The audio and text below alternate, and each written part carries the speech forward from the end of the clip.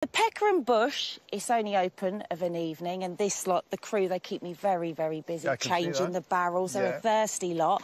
But the other morning, I did manage to get up early. Surprise, surprise, well done. I did. And I went in search of some of our very special residents here at RSPB Arn.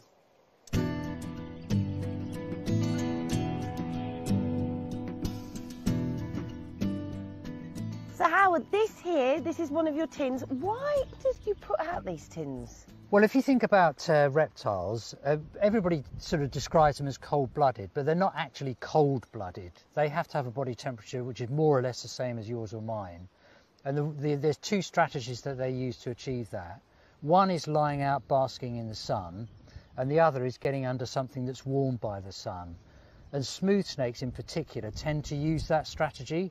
So we use these tins on heathland to survey for smooth snakes because they have a habit of going underneath and warming up. Let's have a look. Right, we use a stick just to get the front edge of the tin up to avoid getting bitten by an adder. And look at that. Oh, that is amazing. I'm not going to touch them. No. But there are two smooth snakes there, and they're big adults. The one on the right there that's still there, that looks like a female to me. You can see it's got that dark crown on the head. It's got that sort of double row of spots down the back. And even from here you can tell that it's smooth, so it's not got the rough scales that the adder and the grass snake has. But look at that. Wow. Let's give it a bit of sun. Oh. And you can see it shining in the sun as it moves away. Yeah, that's a female. So these tins, you can only lift them under licence, can't you? You can only lift these under licence because there's a high likelihood there are going to be smooth snakes under it, and that is a European protected species.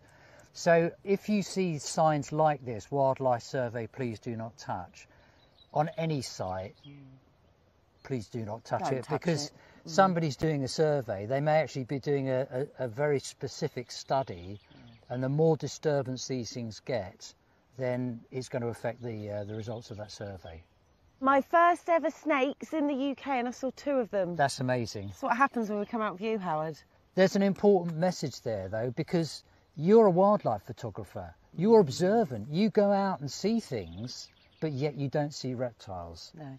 So that tells us all a lot, that they're not as common as we would love to think that they could be, and as common as they once were. So what can we all do to help reptiles in the UK? Build a pond for grass snakes because they eat amphibians. Big compost heap, nicely managed, because grass snakes lay their eggs in there, and slow worms love compost heaps as well.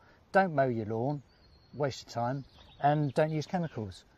That doesn't just help reptiles, it helps everything. It helps everything, doesn't it, you know?